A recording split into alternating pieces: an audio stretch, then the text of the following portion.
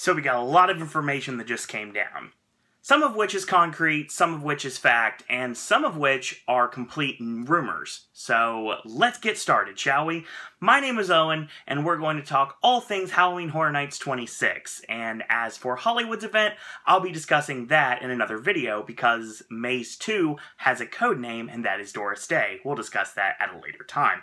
So let's get started with the fact that for the last couple of weeks, I've been checking around the various UK ticket sites, trying to find out any sort of information, because, by and large, they get their information first. When they get their information, usually a couple weeks thereafter, we get ours. And this was no different this year. So basically what happened was, I was looking around and I found a listing for the Frequent Fear Pass. And it basically revealed some of the differences that were going to be from last year versus this year. The fact that we're going to be adding Sunday to opening weekend. And just like everyone knew we're going to end on a Monday, these dates that we had heard in that video that was released on November 2nd, right after the event last year, is actually coming to fruition. They did not change the dates like I thought they might. I thought they'd actually go with maybe switching it up a little bit and adding the first week of November, kind of coinciding with what Hollywood did last year with their farewell weekend. And it was very successful for them, but they didn't have as many dates as us, even with that weekend added. So it was completely understood that once everything was announced, Owen was going to start booking. And I haven't booked yet. That's because I'm kind of waiting on cha-ching from Uncle Sam. And once that happens, yeah, that's going down for real. But the thing about it is it gave us an idea what we were to expect when the announcement was finally made. And that announcement finally came, and it came in the form of last week.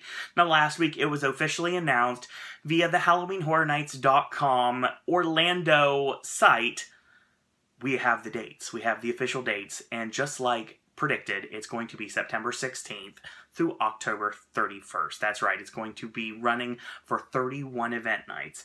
And through conversation I had with my good friend Charles Bremer, it comes down to this. You've got 34 nights for characters this year.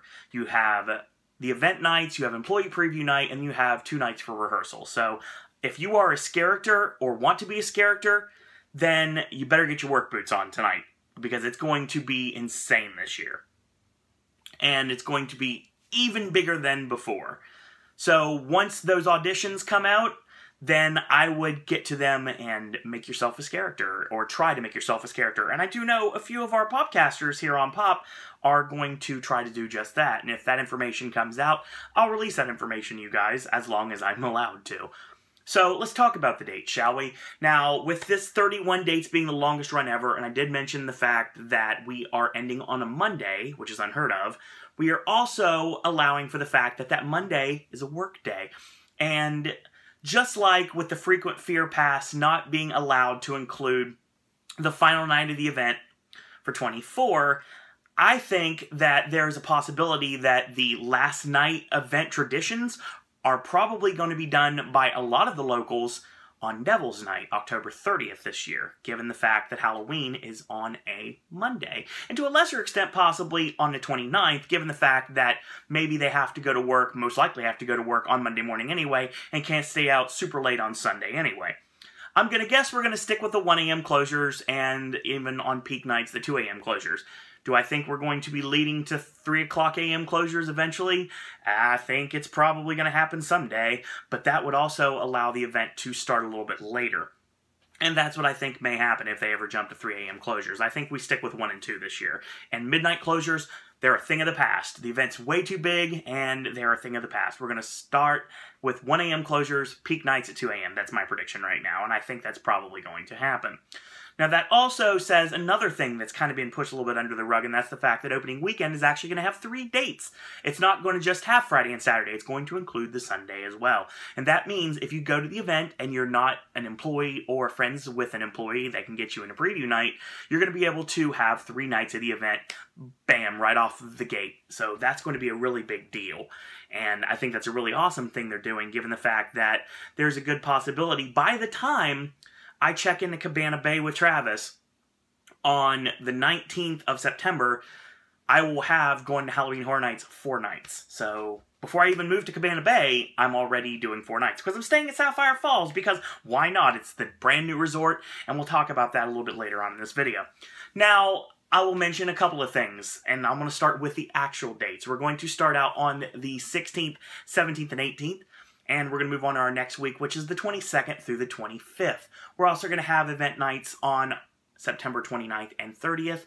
And we're going to move into the month of October with the 1st and the 2nd, the 6th through the 9th, the 12th through the 16th, 19th through the 23rd, which I will be there for the 23rd, and then the last hurrah, the 26th through Halloween. So it's a big deal.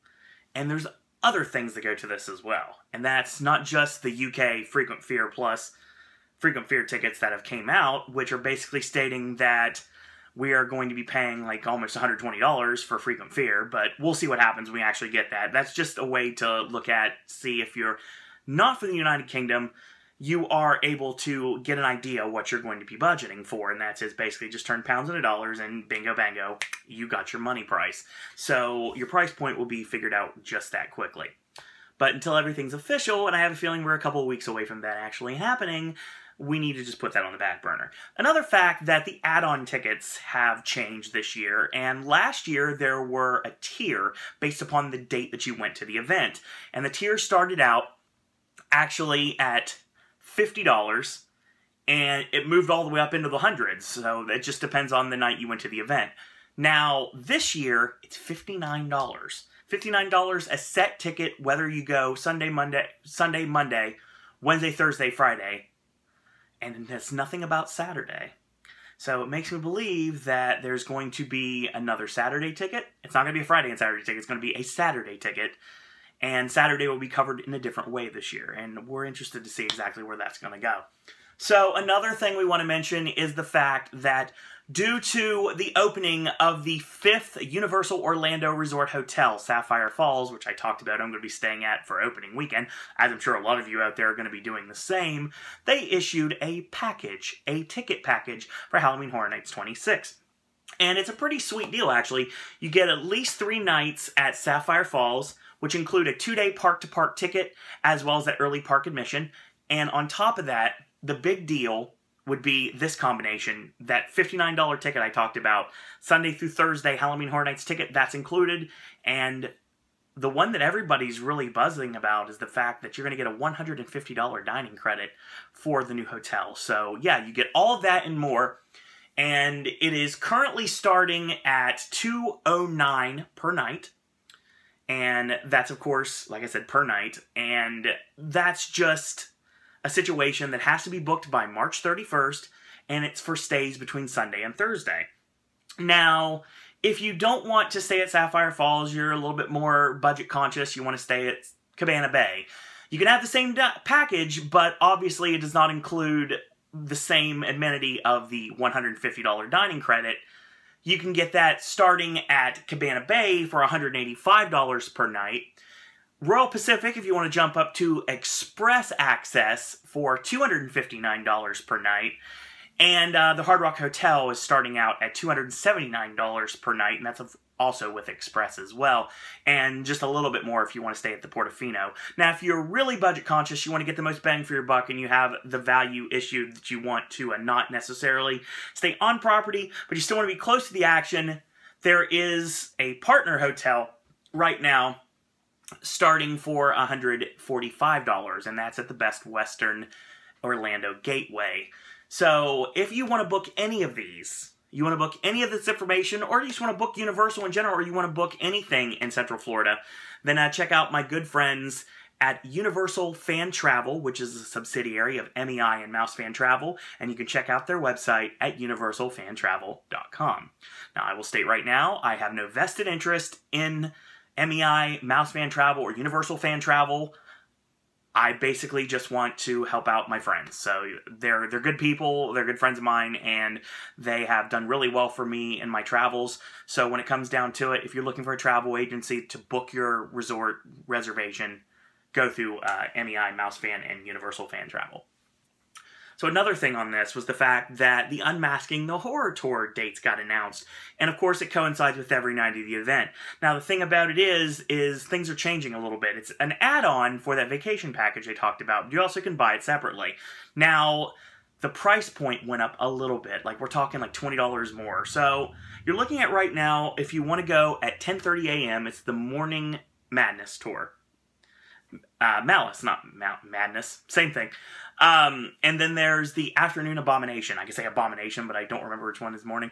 Anyway, if you want to get that, you can see 3 houses, and you also get that really sweet Halloween Horror Nights lanyard, which may or not be the same lanyard you can purchase in the parks. Just depends. It's been different for different years. We'll see what happens for 26. Now, if you want to book one of those tours, right now the price point is $79.87, and that's tax included already. So you don't have to worry about any additional charge. You don't have to worry about handling or shipping or anything like that. It's just $79.87. Now, if you want to get both in, and you want to do the morning and afternoon tours, you can basically get that for $138.44. That covers 6 mazes of the event. And like I said, the behind-the-scenes aspect, if you are a fan of this event, and I'm sure if you're watching this video you are, then I would implore you to have at least one Unmasking the Horror Tour on your itinerary this year. Now, nothing about the RIP tours. I'm going to guess it's going to jump up to about $1,600 or $1,599 for a non-private tour, and maybe $160 for a, no, reverse that. $160 for a non-private tour and about $1,600 for a private RIP tour. But we'll talk about that when we get more information on it.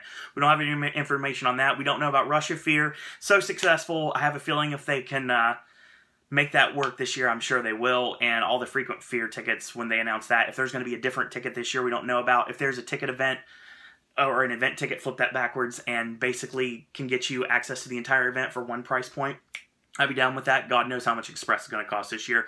It almost had to be a necessity last year, and I think this year it will be a 100% necessity. So that's the information that we have that's concrete.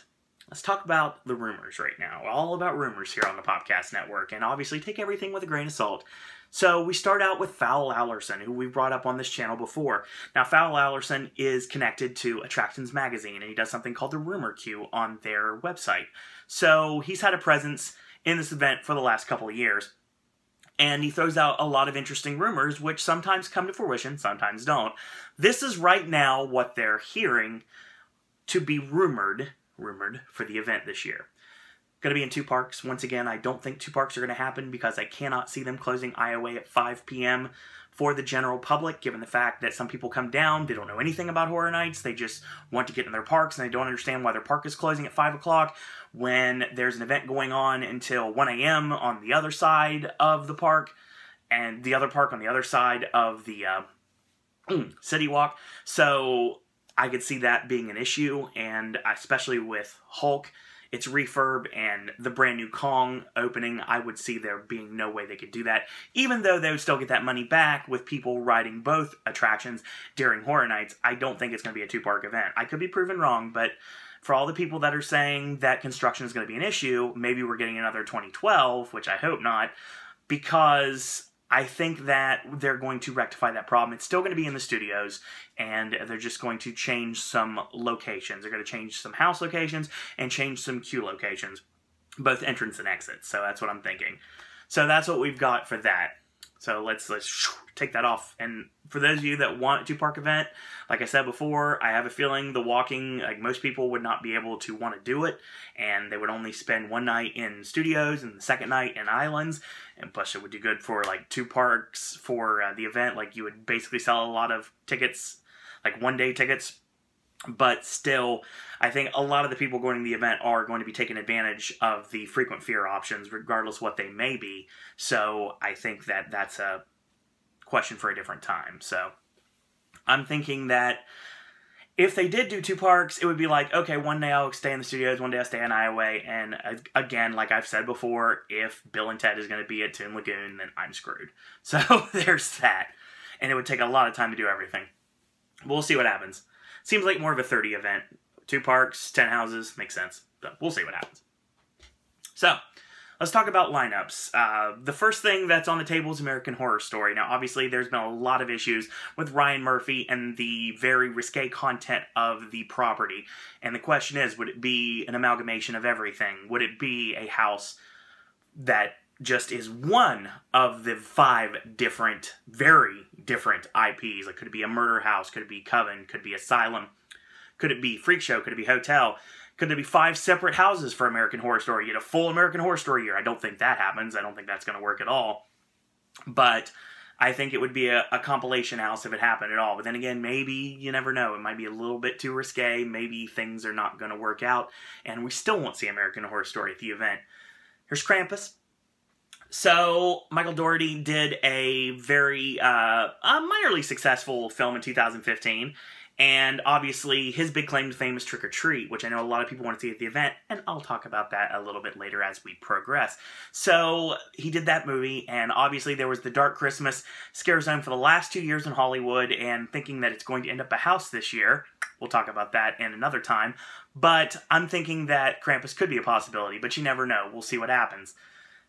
A maze based on the works of Alfred Hitchcock. So I've been talking about this for a while now. Actually did say it was going to happen last year before everything went down. Like I said, black and white, kind of like that Exposure meets HR Blood and Guts with like monitors pretty much showing you actual footage of Alfred Hitchcock introducing what you're going to see in the next maze room, and I think that would be what they would do. I think it's a great idea. Something Dr. Jimmy hinted about a couple years ago for Halloween Horror Nights 23 in one of his All Secrets Revealed videos, and we'll talk a little bit more about Dr. Jimmy as we progress. So that's another thing we have to look forward to. Another thing that everybody has been talking about for the last several years, that's H.P. Lovecraft. The works of H.P. Lovecraft, very well known in the literary community, and I think it would be a very entertaining house. See a lot of the puppetry we could have gotten in previous houses before we actually got into puppetry, and puppetry that we saw like in American Werewolf in London, and of course Alien vs. Predator, which again, I'll talk about later in this video. So, Dr. Jimmy joked about it again in one of his All Secrets Revealed videos for Halloween Horror Nights 21 as a Cthulhu Rises house, and who knows, maybe it actually might finally happen. Another thing is the 1974 Texas Chainsaw Massacre. The original Texas Chainsaw Massacre would probably be a good addition to the event, given the fact that all the saws everywhere. Literally, almost everybody had a chainsaw last year. It was like the Oprah thing, like, you get a chainsaw, you get a chainsaw. Hey, let's give Cindy a chainsaw. Let's watch her try to fiddle with it. The funny thing, it was entertaining to watch, trust me. And that's nothing against the actress, but it was entertaining to watch. Especially the way she was gleefully, like, trying to get it started. Now, the thing about it is, could it be happening? Obviously, the Leatherface prequel is coming out this year, and we've done Texas Chainsaw in the past for 17. That was based on the remake. This is based on the original, so I think that would be an interesting house to see. Obviously, Leatherface is not my favorite of the slashers, probably my least favorite of the slashers, basically because I don't like chainsaws. But then again, Horror Nights have made me a little bit numb to chainsaws, and I basically already saw Leatherface at the event, or what I imagine Leatherface would look like. Jacob Buckner in Cabin in the Woods at 23, so pretty much about the same thing, except holding a chainsaw and revving a chainsaw instead of a sledgehammer. So that's probably the same actor, if I had to guess. Ash vs. Evil Dead. We've been talking about versus for a long time. Obviously, we did Alien vs. Predator, did Freddy vs. Jason. I know a lot of people want to see Jack vs. Eddie. I'll talk about that in a little bit. And this is a house that I think may happen. I know Universal's had some issues with the Evil Dead brand for recently, and I don't know if that would play in anything. But it is a successful property. It is something that I think could happen. It's got another season that just got announced on Starz. So it could be our television promo house. Could be our From Dusk Till Dawn this year. You never know. Obviously, when I'm talking about television promo, that's a segue, and that means the return of The Walking Dead. Now, I didn't think that Walking Dead and American Horror Story could coexist at the event, but maybe things got worked out. Maybe we crossed the T's and dotted the lowercase j's at the right time frame, and we realized this could be the 5th and final appearance of The Walking Dead at Halloween Horror Nights in Orlando. And I think that may be the case. Now, there has been rumors about this fictitious contract that's been signed, about multi-years for The Walking Dead. You never know if this has actually been true or not. Maybe it was a 5-year contract all along, and who knows what's going to happen. So, The last thing we talk about is The Purge, and The Purge was very successful as a scare zone at 24, and minorly successful in a house last year, a very intense house last year that obviously should have been something else in more ways than one, but they did what they had with what they had. So basically they had to move on to try The Purge, not exactly like they wanted to. I have a feeling they were probably headed towards doing it this year, and I will get to that in a little bit. Now, the movie is slated out for July 1st, and I think that'd be a great announcement that we could be seeing, but we'll talk about that later on. So, other things. Are icons returning? You almost think that Jack and Chance are coming back, given their response from last year, given the fact that obviously people still want to see Jack, people that are new to the event want to see Jack, people that are obviously have been fans of the event since the inception of the event probably don't necessarily want to see Jack, but then again, Jack sells, so it's just like The Walking Dead. Jack sells, Jack merchandise sells, obviously. I'm wearing a t-shirt and I have stuff right behind me. So, I don't know if you can see anything here. You can't because I'm covering it up, but my cup, see? Yeah, there it is. See this cup behind me? And the vinyl. There's a couple of things right behind me. So, yeah. Probably could barely see that, but that's another story for another time. What about the usher? The usher literally said on the final night last year, November 2nd, that see you at 26. So could it be, like when we did his final usher kill, he actually wrote in blood, see you at 26. So are we going to see the usher come back this year? Or was just the actor having a little fun with everyone? It remains to be seen. Maybe we're going to go in an original direction. Now, obviously, the original direction that I've been talking about for a while now is to bring back the caretaker. But technically, if you want to get technical here, the next icon would have been Eddie. Yeah, obviously, his year 2001 had to be switched because of the unfortunate events of 9/11. So because of that, Eddie had to be pushed to the back.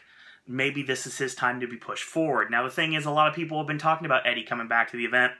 But I don't know at this point. It's anyone's guess if we're going to see it. But if you want to do Eddie, and if you're really that intent on seeing Jack versus Eddie, like choose your side, like Jack takes studios and Eddie takes IOA, or if you want to do that, you want to do that big House of the Carnage warehouse where they meet in the middle, or if you want to have like the stage show, if you want to do any of that, they got the Entertainment Designers Forum coming up, and obviously, Jack the Clown himself and Chance the Clown herself, obviously James Keaton and Erin Nicole Klein are going to be signing autographs. They're going to be there for charity, obviously, and you can get your chance to get your Jack and Chance merchandise signed. Well, what if we took a page out of Wes Craven's New Nightmare, and while they're signing autographs and meeting everyone, all of a sudden you heard a chainsaw rev, and here comes Eddie stepping in, and Eddie basically starts cutting a promo. It's like, Jack, I want you. It's like basically cutting a promo on him and saying, you know what, I'll see you in September, and like, obviously James is like, dude, it's like, it's just a character, kayfabe, it's just a character. I mean, come on, I'm James, I mean, seriously, you watch too many horror movies, like, come on, it's like, cosplay's gone to way too far. And then, like, he revs his chainsaw, and he's, like, insistent, he's going to see them, and all of a sudden, it's kind of like, he's threatening the character of Jack the Clown in his mind, but obviously he's threatening the real person. So I think it'd be something really interesting to do for the Entertainment Designers Forum. I don't know if they would get away with doing something like that. It'd be something I'd love to hear about, because it makes perfect sense to me. If they really want to go all in with the Jack versus Eddie thing, I think it makes sense to the character. Especially the fact that the original character, Edgar Sawyer, was obsessed with horror films. So that would have been a tie-in to the 2001 version of Eddie that we never got to really see. But that's another story for a different time. Now, obviously, we have the caretaker would be the direction I would go this year, a death-themed year. We'd have the director next year, a lot of really heavy-duty IPs, the storyteller, and then that would bring in a lot of literary works. That's where Lovecraft would come in. I think probably another Scary Tales house. And probably where you get Bayou of Blood finally become a house instead of just a scare zone. I think that's a guarantee. We're getting that as our first ever voodoo-themed house in Orlando. And then, of course, you move on to the Usher, more IPs, and then finally for 30, the Return of the Terror Queen and Terror Quintus. And I think that would be a great way to bring in new icon for 31. But who knows what's going to happen with that? Could we see a new icon, potentially, like the Puppet Master from Singapore, maybe? You could be seeing a brand new icon. Crow, possibly. I think even though he's been talked about before, I don't think that he's going to have him, but you never know. It's possible. So, like I said, Mamba the Voodoo Queen, I think that's a great idea. Maybe an original female icon, maybe a year of female icons, like girl power to a different extent. I think that would be interesting. It remains to be seen. So, Unknown was posting on Orlando Informer forums, and he has been doing so for a while, and he actually has a Twitter now. If you want to check out his musings, you can check him out on Twitter. So, the thing is, Unknown is hinting about two things. He says, number 3, Miss Me, which allows me to believe it's going to be The Conjuring, which I think is pretty much a guarantee at this point.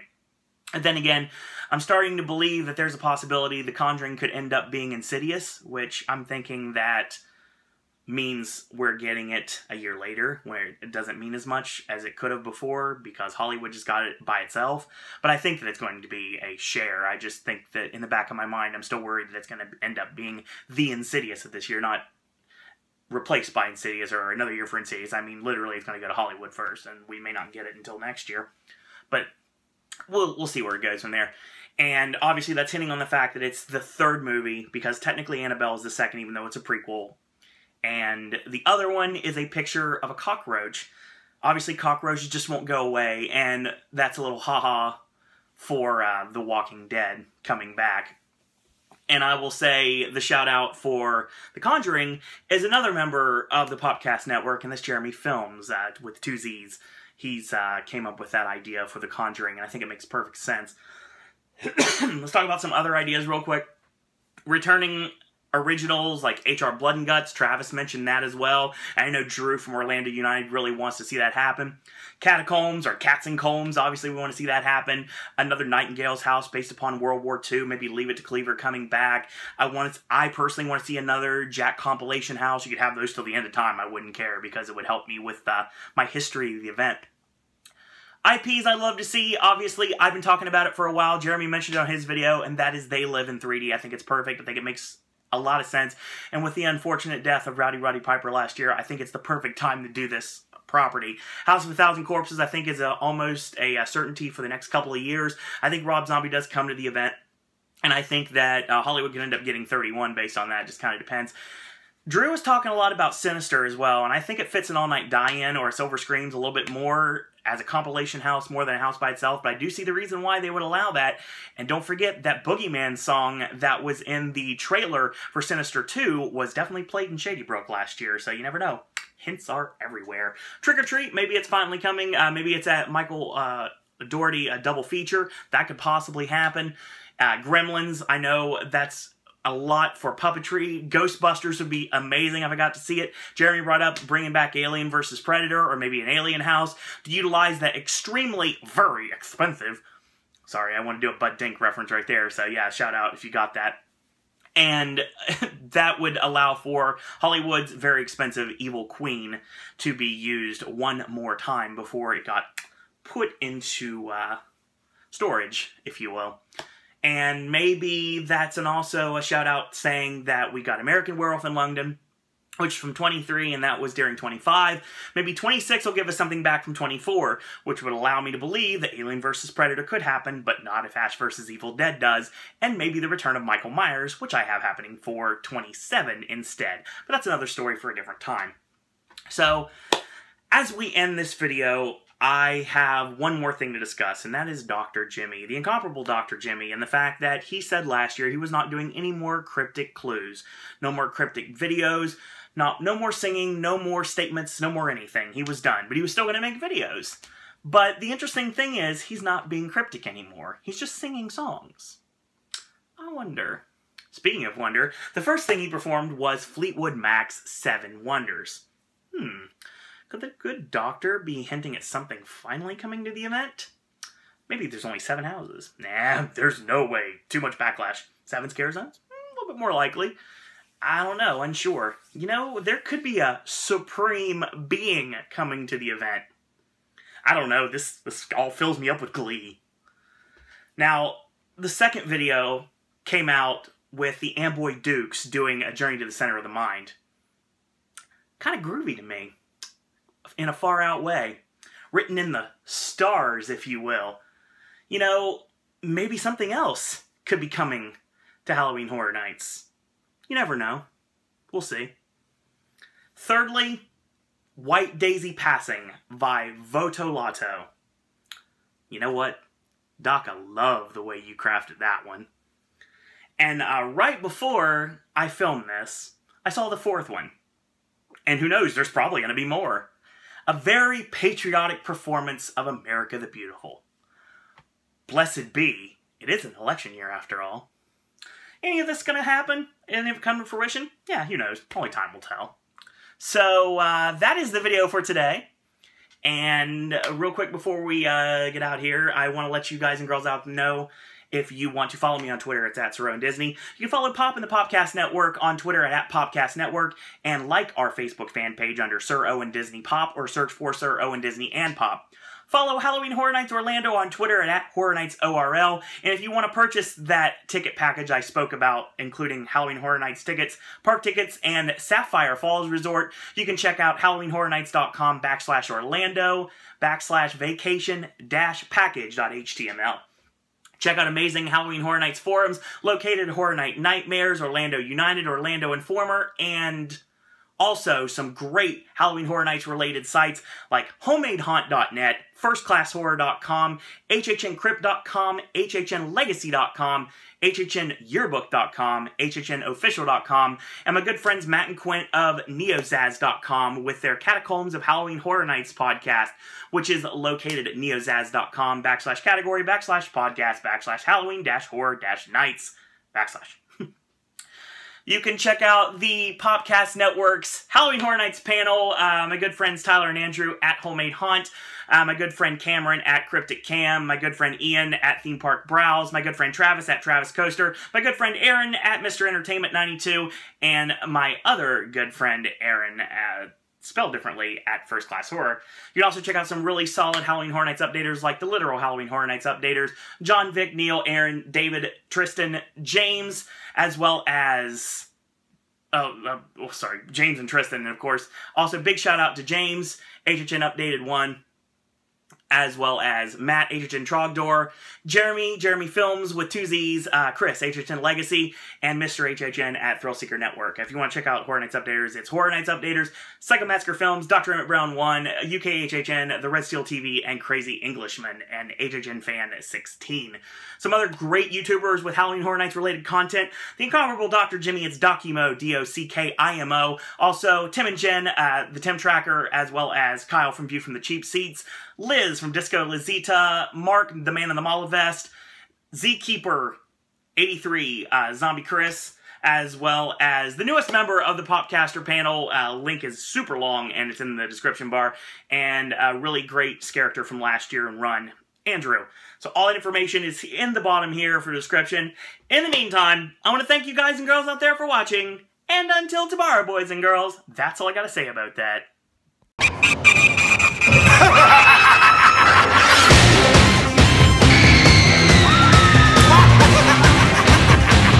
I've been here 24 times and I will keep coming. I love this place. I was so scared. It was insane.